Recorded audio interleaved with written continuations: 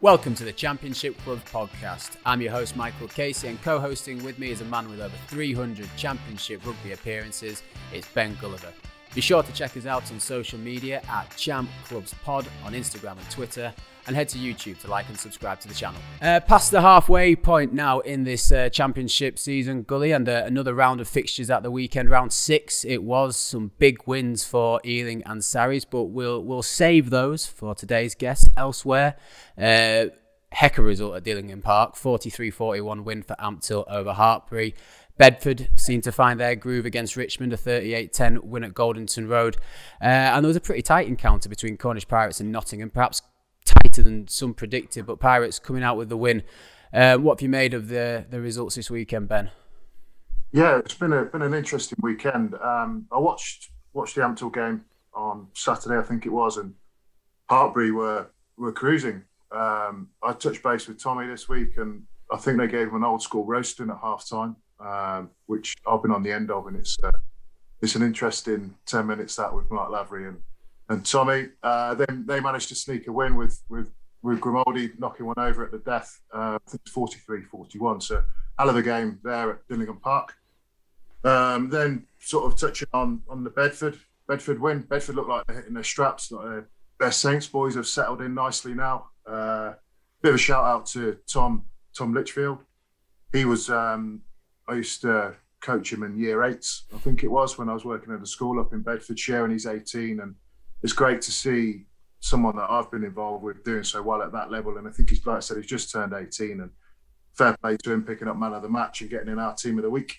And then Pirates got a tough win away at Nottingham. I think Nottingham are slightly improving. We said that a few weeks ago, didn't we? That these teams are settling in. It's only 5 games into a season. So Notts are going a little bit better. Pirates just keep picking up injury after injury. I think they're on their 3rd ACL, and they've had an Achilles go as well. So they're pulling in the loan players from where they can. But a good 5-point win off the back of a few weeks for Pirates.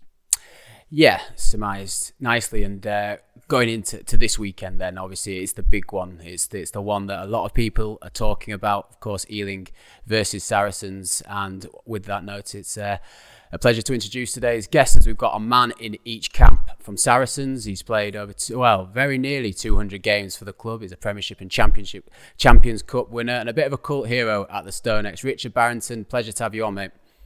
Oh yeah, thank you for having me. You're very welcome. And then on the other side, and from Ealing, ex of Wasps and of Leicester Tigers, over 100 Premiership appearances in total, and now blazing a trail with the Trailfinders. Guy Thompson, it's fantastic to have you on as well. Cheers, guys. Thanks very much for having me. So we'll jump into you guys' respective games from the weekend. Baz, we'll dig into the Donny Saracens one, because I can talk about that when I was here. Obviously, a lot of headlines that Owen Farrell back in the side, all the England boys sort of back in the group, and sort of a Saracen side that I guess people that have watched Saracens over the years would be familiar with. And, Donny went into the game unbeaten, and really proud of what we've achieved up here so far, and getting a few mentions for the performances, but a very business-like 50 points to 15 win from your lads. No, definitely. We had the whole week talking about Donny, how they've not lost a game and how their forward pack works, and playing them in the pre-season Trailfinders Cup as well. We knew a bit more about them, and we knew it was going to be a test up there. I mean, it was good that we had 6 or 7 internationals back playing for us, and gave us the power up front. But no, coming off the bench as well, it just was a stern performance from Donny, and they didn't give up. Even the scoreline didn't really reflect on how hard they worked, because I thought they were amazing. Hey Baz, go here. Good to see you, mate. Just a quick one. Just if we rewind a little bit before the Cup and Sarries approach into this year. A little birdie tells me that a few of the boys that had played sort of champ rugby gave sort of a bit of insight into what the league's about. Can you just sort of share your thoughts on it, having played before, and the rest of the boys in your squad that had? No, yeah, we had a slideshow from Alex Day, who I think has played for Bedford, and he was a legend down at Cornish Pirates. So he gave us the lowdowns and of the stadiums we're going to, and told us what we got coming ahead of us, and he gave us a really good presentation and how hard it's going to be. there's a lot of the boys who haven't played Championship rugby. I was fortunate to play back in 2012 with Guy, actually, for Jersey. And sometimes you don't know what you're stepping into, and he gave us a good PowerPoint of what we're gonna get over the year. So it was a bit of a comedy gold in there as well. But with Daisy, you get a bit of that. So yeah, nice to be a fly on the wall in that. Yeah, and good fun. Guy, of course, another huge win for you guys at the weekend against Jersey. I mean, the results have been outstanding from Ealing so far. What's the feedback from the weekend's game and the start of the season thus far down at Vallis Way? Yeah, it was a decent hit out for us against Jersey. We built it up all week as a bit of a rivalry. As you guys will know, we kind of came up through the leagues against each other. I was playing for Jersey against Ealing back then as well. So it was really important that we got off to a good start. We emphasised that first 20 minutes was really, really important. We knew they were going to come physically. We also knew they'd had a few injuries recently, and maybe some of their results didn't really reflect how they were playing. So we knew we had to be on it from the word go. We made sure we were, and we were happy with the performance. So we'll dive into it, Baz. Of course, the set of circumstances which bring Saracens to the league are slightly unusual, and Ealing's performances so far are catching all sorts of attentions. I'll just come out and say it. How fearful, how scared are Saracens of what Ealing are doing at the moment in what, let's be honest, is a season that could have massive ramifications for the club? We've had a good week's training. We're taking this is our biggest game of the season. As you say, Ealing were undefeated. I think they've scored 51 tries in 6 games. We can't underestimate what's going to come on the weekend. So we're going through what we need to go through, preparing ourselves for the game and stuff. No, I think we're really looking forward to having 2 good teams go at it on the weekend. So it should be a good game. And then I suppose sort of flip it over to Guy. How things you're emanating, like what's, it must be mouth-watering week. Your boys are flying. And then obviously you got the big dogs coming into town this week. And how's prep been for you this week? Sorry. Yeah, it's been good. I'm quite impressed with Baz doing his data, actually, doing his research on us there. No, look, we understand that it's a massive game for both clubs. Both clubs are going to be fighting for that position to go up at the end of the season. But I know it's a bit of a cliche at the moment. We can only really focus on what we've been doing right at the moment and what we need to work on in training. There's a lot of boys in the club that are relishing the opportunity to go against Saracens. I know the coaches want to pit themselves against the best, and there's all those international boys coming back in the fold for them. The boys are just really, really excited now, but we've got to treat them with the respect they deserve. But at the end of the day, it will boil down to an 80-minute game. We've spoken to a previous guests a little bit about sort of guys that have been in the champ a little bit longer than Baz, so maybe more towards Guy. This is that there's obviously the news around funding, and obviously it's quite topical at the moment with what's happened with the football over the last 24 hours, where football's just, I don't know, exploded or what it's done, but it's a bizarre situation. But we've asked a few of the other guests, like how did that news sort of trickle through to you guys at Ealing, and what's sort of your approach to someone that's been around the block a bit, Guy, and how's it affected you as a group, and what are your thoughts on it? Oh, which bit, mate? So just sort of when the cuts were announced for the funding for the championship, sort of February 2020 it'd have been. So, obviously it's been the COVID break in between, but yeah, I just wondered if it affected the guys at Ealing, or was it just sort of play on as such there? Yeah, so I was actually, when I heard about those cuts, obviously I was at Tigers at the time, and I was quite vocal on social media about it straight away. I spoke out and said I didn't agree with it. I've always been a massive advocate for the championship, and it needs as much help as it can possibly get with funding. You don't play in the championship to become rich. You don't play in the championship because there's a load of money there. You play in that because you want to improve yourself day in, day out. You want to play against these players that have either stepped down or on the journey on the way up. And the championship has a huge amount of history and legacy. So when those cuts were announced and you started seeing the impact of it doubled up with COVID, and you saw clubs that were running GoFundMe pages, and people were going on furlough, and all those issues around people not having jobs. And I listened to episode 1 with Paver talking about people not being able to pay their mortgages and things like that. And I think it's hopefully this will give it a real big eye-opener into how important Championship rugby really is, not just for the Premiership, but for rugby as a whole in England at grassroots level. I think Ealing are in a position where those cuts haven't affected them as much as it has affected other clubs, but it has definitely affected Ealing as well. So it's going to be tough for all the teams within the Championship pushing forward, and I really hope that the RFU do something about that moving forward. As you said there, Guy, obviously you've been part of this Ealing squad for this season. But I guess where this Ealing squad is now is the culmination of a lot of good work over the last year. I think they first came into the league in, was it 2013, and are now, at the top of the Championship, facing a big second half of the season for what could have been. Do you ever, as a group, stop and think about that journey, or are you all, standard each week as it comes and you're just looking forward? Yeah, I think that's driven from the top with Wardy. He's been influential, and he's been the man driving this dream of Ealing getting to the Premiership. I think he's been at the club for 18 years now. I don't think he's really stepped back yet to appreciate how far he's come as a coach and how far the club has come as a whole. They've got a dream. They've got an ambition to get to the Premiership, but it's not about just getting to the Premiership for them. It's about getting into the Premiership and staying. So I don't think people involved in the journey have appreciated exactly where they are yet. But myself coming in from the outside, I can really see how far they've come as a team and how far they've come as a rugby club as a whole.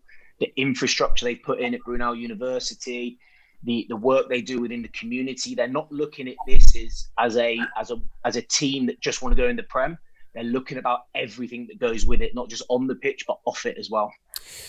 And then on the flip side, Baz, obviously looking at this season and how big it is for Saracens, obviously a club that decorated and conquered all before them on a different, it's a very different type of challenge. So how has the second half of this season been spoke about within the camp at Saracens?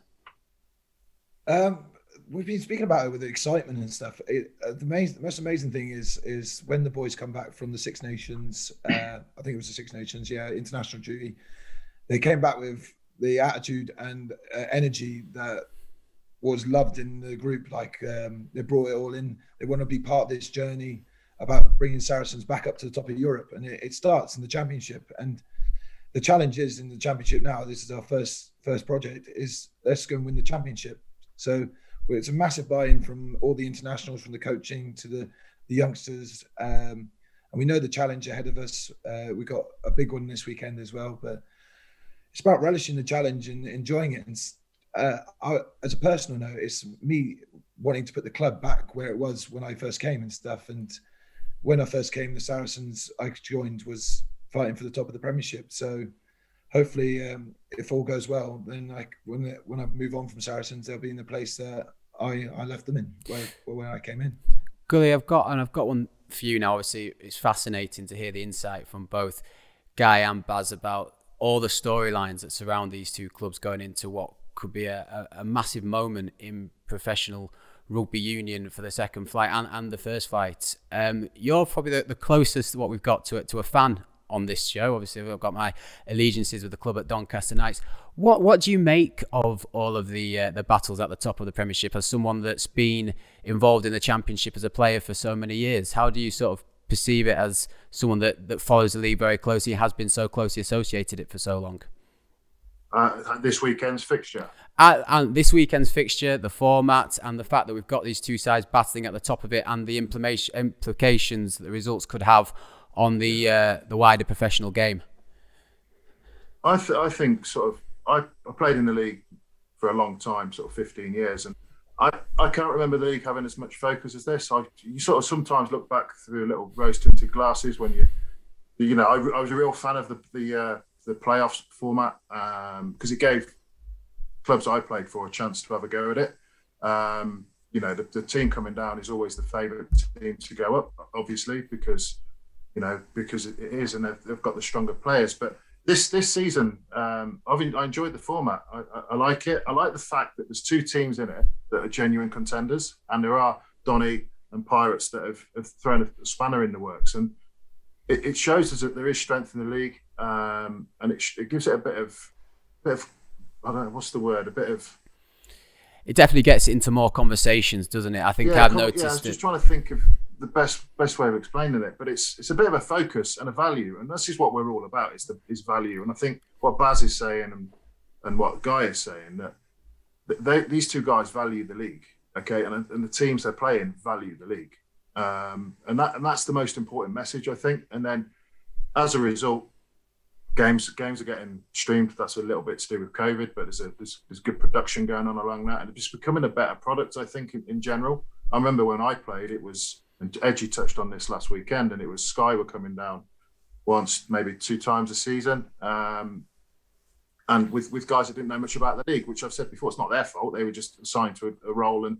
they've not got anyone from Championship Rugby involved with the production of it. So it's great to see all of this side of it. I mean, Baz and Ben were great on comms the other week, listening to those two, and it's a bit more. I think Championship life is a bit more real life. I think sort of Premiership it's not real life, is it, guys? You've been there. It's like it's just a different world. But champ life is a bit more real and a bit more raw, and that's what we're trying to do. And I think people are seeing a little bit more of that. Now, obviously, this game's huge on Saturday. So we talked about the values of the two guys here. We touched on it at the start. Of course, prior to having Premiership careers, Baz with Saracens, Guy with Wasps and Leicester, you were teammates at Jersey. It would have been around about 2011, 2012. So Guy, I believe you would have been part of the Jersey squad, and correct me if I'm wrong, under Ben Harvey, that got into the Championship. Baz, you were there that first season when actually you sent Donny down and stayed in the league. But I'd love to hear sort of your experiences of your time in Jersey and maybe some of the comparisons to the environments that you've been in since. So I'll leave it to whoever wants to go first. I'll jump in on that at the start. So for me, I joined Jersey in National 1 when we were actually fighting against Ealing, and I was part of that journey of going up towards a championship. We had an ambition that year. We started off relatively poorly, but behind the scenes, everything was really, really sort of amateur type level. We were still training on Tuesday, Thursday nights. There was about sort of 6 or 7 sort of professional boys, and they were making the move to get up the league. We managed to get promoted that year, and that's when Baz joined us. And there was still that core of the club, that there was people working in the office in Jersey during the day, and they were joining us Tuesday, Thursday nights. And there was people that were like Barrington and myself. We were looking at what could be in Jersey. What was the next step? Were we looking to push on and improve? We were really, really lucky. I'm sure Baz will say the same, is we had some really, really good players there, such as sort of Di Bishop, Ben Evans, Barry Davis, Welsh boys that had been around the block, that had played a higher level, that dropped down, and they gave us a really insight as to what it was like to play professional rugby or higher. So that enabled us to drive the standards a little bit more. That year that we managed to stay up in the Championship was something that probably one of my favourite moments. And I know that you're at Doncaster now, and you went down that year, but no one gave us a chance at the start of that year. And the one thing that we really had was a bit of belief within us and a team spirit that we didn't want to let the island down, and we didn't want to let each other down. No, I could touch on that, Guy. One of my favourite games was Jersey versus Doncaster. It was a Friday night. I think it was the second to last game of the season. I can remember because I was pretty nervous. I was only 22 at the time, and it was a massive dependent on us if the island was going to stay in the Championship. And I played finals with Saracens and stuff, but just remembering, like, if this penalty doesn't go right at this scrum time and they kick here, Jersey could go down, kind of thing. So yeah. Looking back from my career, I can remember that game quite. It was a cold Friday night. I think I was coming against Thomas Francis or something like that. But yeah, it was definitely, unfortunately for my year, Donny didn't get the win, but it was good for Jersey to stay up that year, definitely to kick on as well. I think it was a great block for them to kick on from that, wasn't it?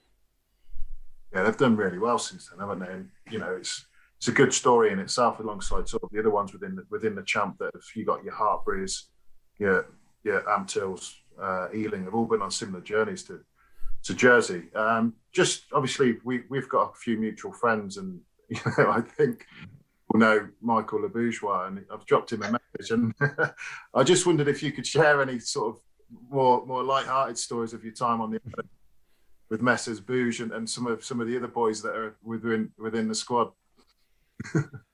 Go on, Guy. You can stitch over Bouge. Yeah. Guy just said Bouge just said Iron Apple back to Guy, and that's all he said. So I'm not going to stitch Bouge up, but Yeah, the Iron Apple story. I'll tell you the Iron Apple story if you want. That was just as I was coming up through the leagues. Not coming up through the leagues. I'd been at university and did Gloucester for a year as the academy, and I didn't make it. And I was relatively inexperienced. I didn't understand anything about the championship at the time, rugby-wise. So rather than knuckling down and going back through the leagues and trying to play, I just went on holiday for 2 weeks and stayed in Iron Apple for 8 months as a rep out there. I love that.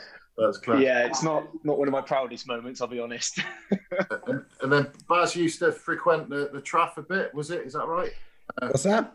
You used to frequent the Traff with Big Neil. The Trafalgar. Trafalgar. Sorry, the Sorry, the Traff. The Traff. I was a bit of memory loss there, but yeah, I really remember Trafalgar. Yeah, I'll tell you, that's where 𝙍𝙬𝙘𝙧𝙧𝙤𝙧 did live. If you ever wanted to find Michael on a Sunday, you knew exactly where he was. And is that where the sort of the famous remix was born in that? I never thought I was a good singer and stuff. I think the remix was when I started singing over there actually, and no one really knew the song, so I just flipped on to another one. No, we did have a good sing along, a few good drinks down there. It was a good time down there, wasn't it, Guy? It's I'll be honest. So Trafalgar was one of the places where they used to lock the coach out just so the players could get away with what they wanted. Champ rugby at its finest. Honestly, that's why we play the game. Yeah, I love it. We love hearing. It was amazing for a good Sunday session. To be fair, always a few games to play down there.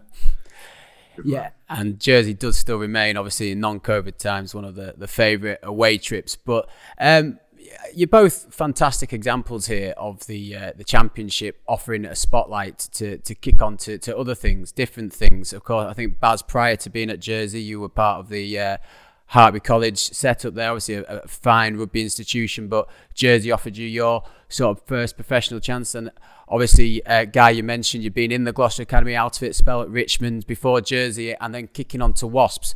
You're two fine examples, and we do keep finding these fine examples that keep coming on the show when we ask them. It's remarkable, really, of the championship proving its worth as a development tool. Baz, we'll go with you first. Do you think that season that you had in the champ was really what set you up for the opportunity at Saracens?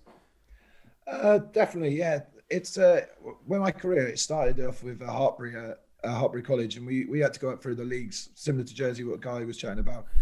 And as a scrummager, I used to be a back row, but when I started learning my trade in the front row, I don't know how I was a back row, very slow back row.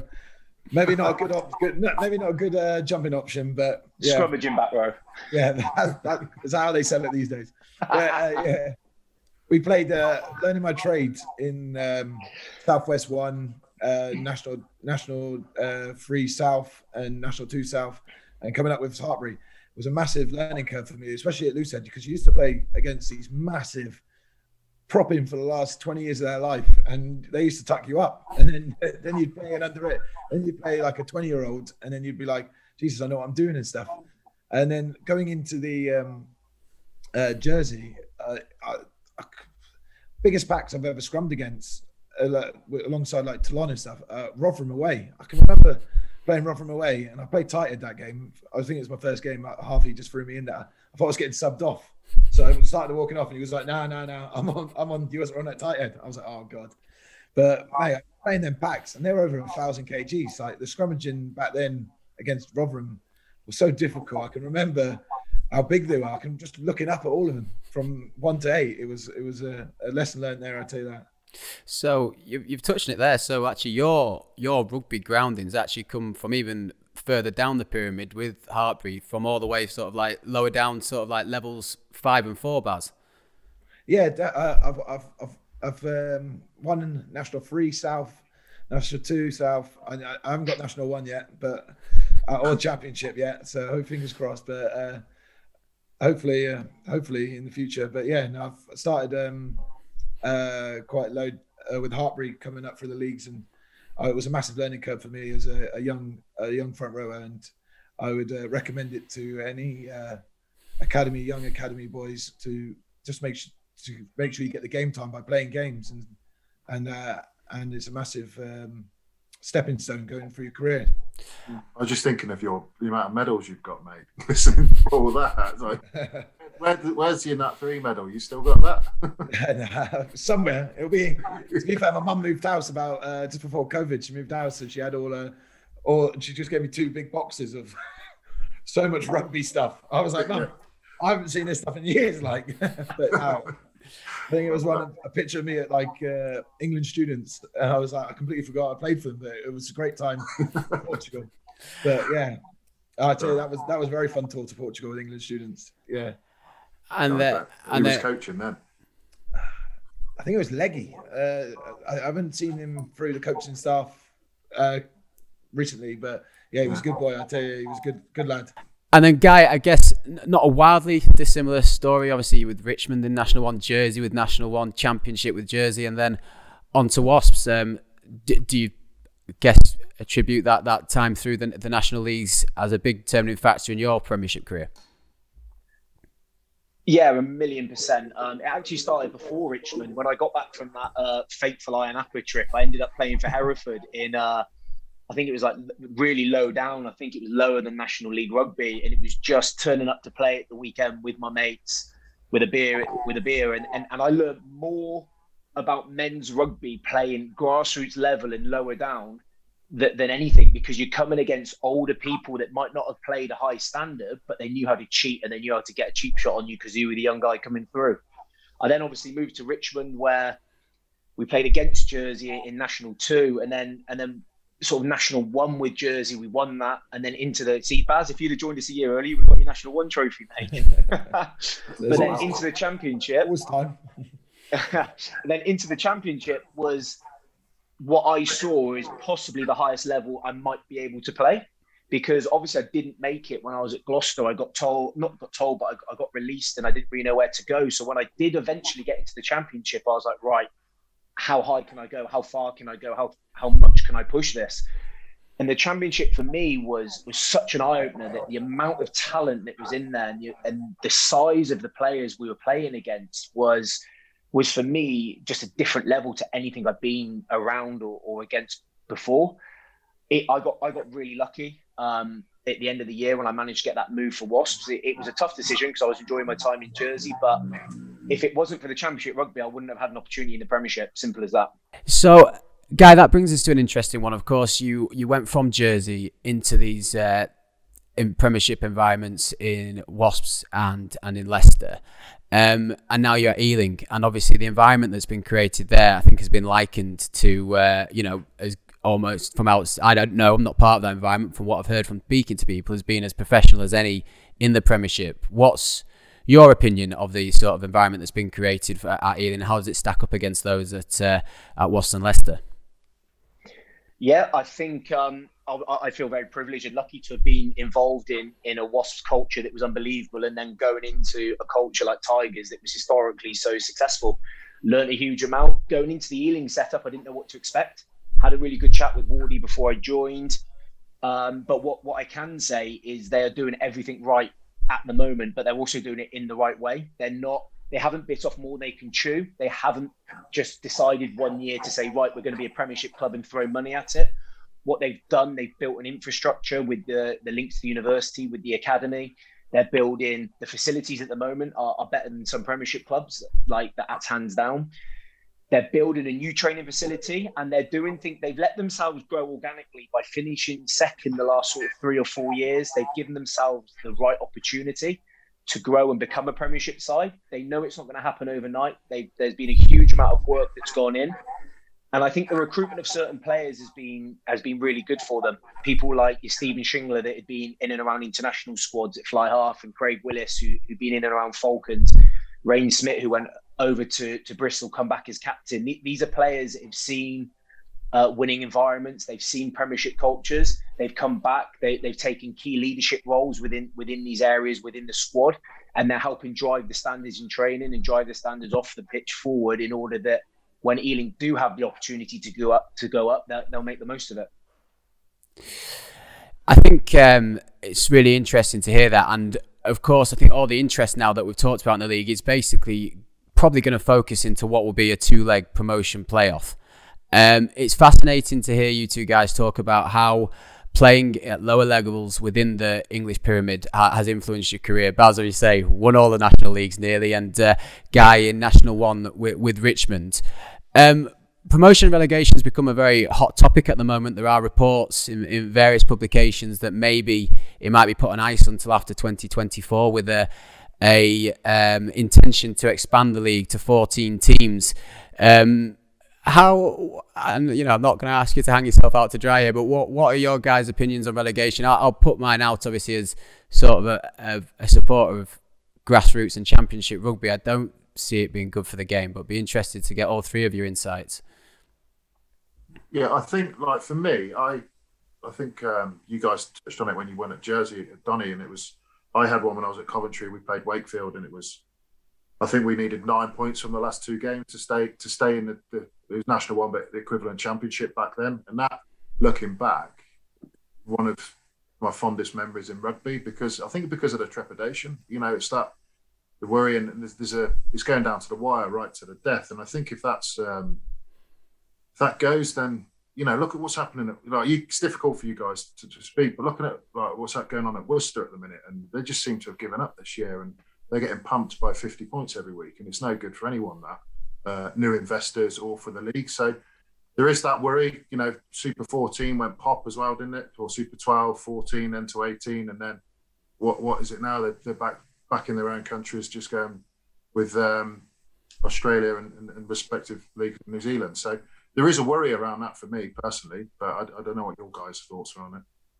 I'll just go straight out and say it. I'm a massive believer in promotion and relegation.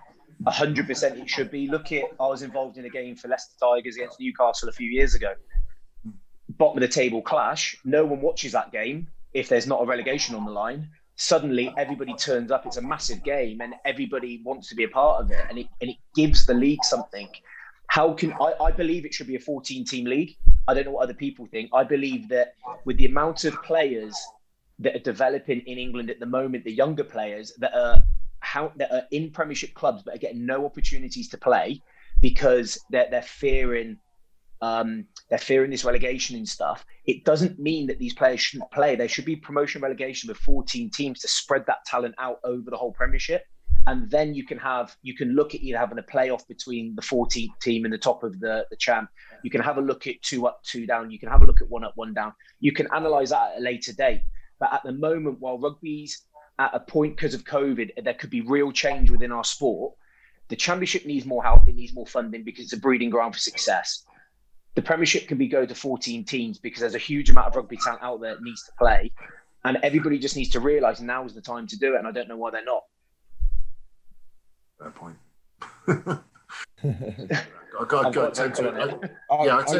follow that. I do. I agree. There's loads of different ways with relegation, and all over the world there is I'm quite fond on how the French do it, actually, over in the top 14. I might be completely wrong, but 1 goes up, 13th of the league plays the winner out of 2 to 6 on a playoff thing. There's loads of ways you can do it and stuff. So it's just looking at all the options and making sure that we go back to making sure we get the right decisions from the grassroots, we get the right decisions, what the fans want to do, and it's what the players want to do.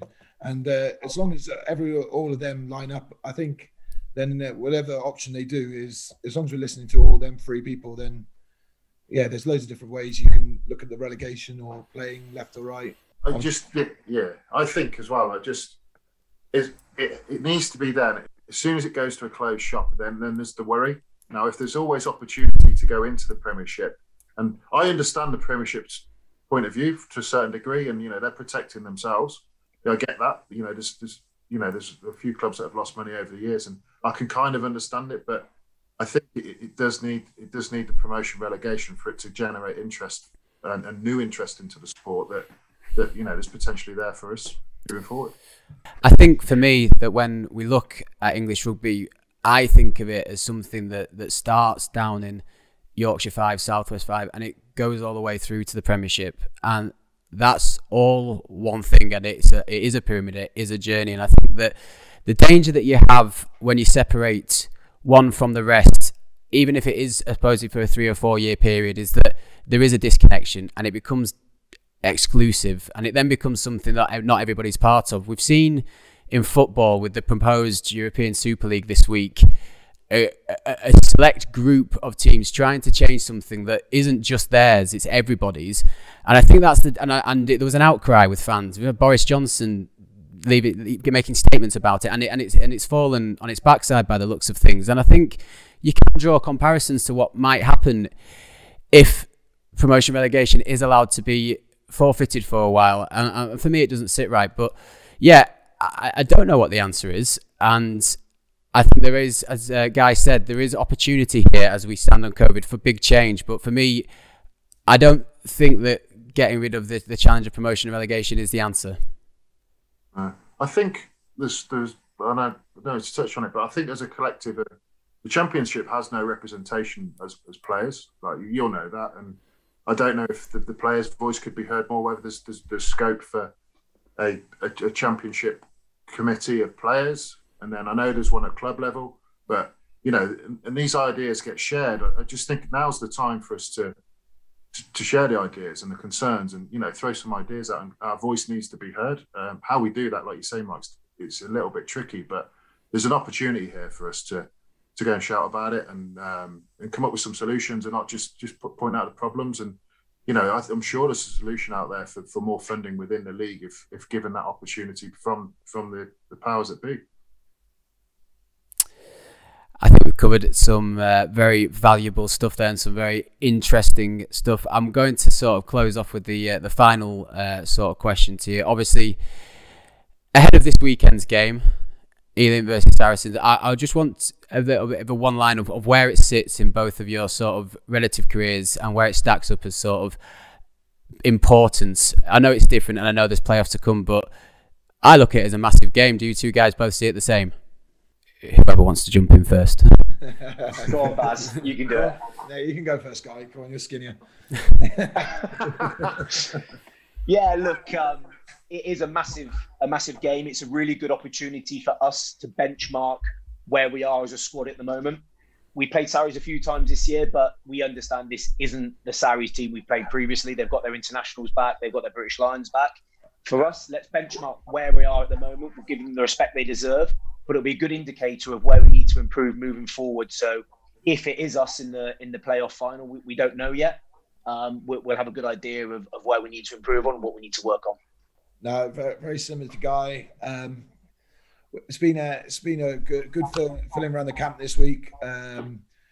We know this is the biggest game of the season so far. Like Guy said, hopefully we make it to the playoff final, and they're obviously going to be bigger. But this is a good game for both teams to rip into each other and see what happens on Sunday, really. That was the Championship Club podcast with Michael Casey and Ben Gulliver. Check us out on social media at Champ Clubs Pod on Instagram and Twitter, and subscribe and like our YouTube channel.